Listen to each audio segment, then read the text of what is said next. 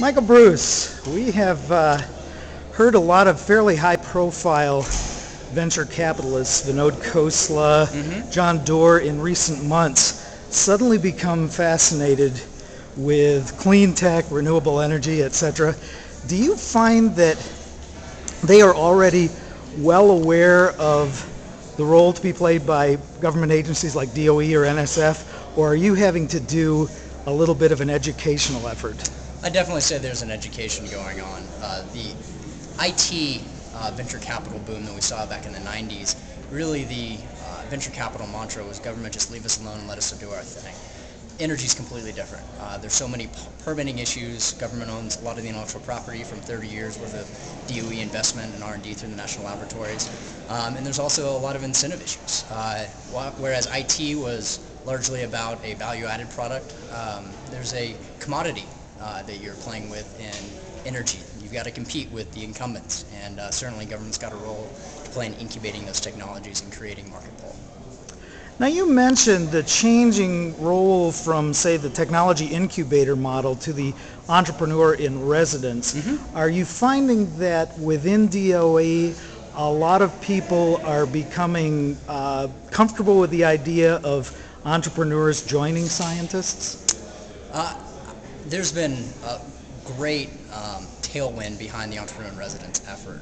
Pretty much everyone around the building realizes that the status quo simply wasn't moving the technologies to market fast enough, and that we needed to innovate our practices as well as innovate our technologies. So the secretary and the assistant secretary has given us very broad authority to go out there and try new methods. The entrepreneur in residence is really taking a page out of the playbook of Silicon Valley, who's used this at universities historically very successfully, and we're just trying to apply it to the federal model.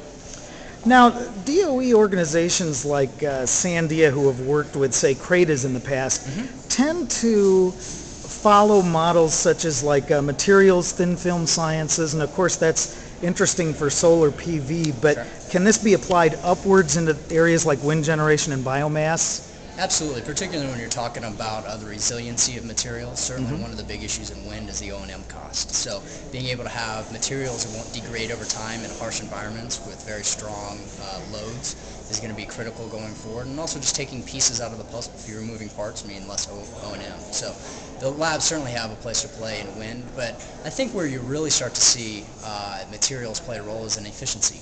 Historically, efficiency hasn't been a design criteria for most of our either industrial or built environment, and that's changing.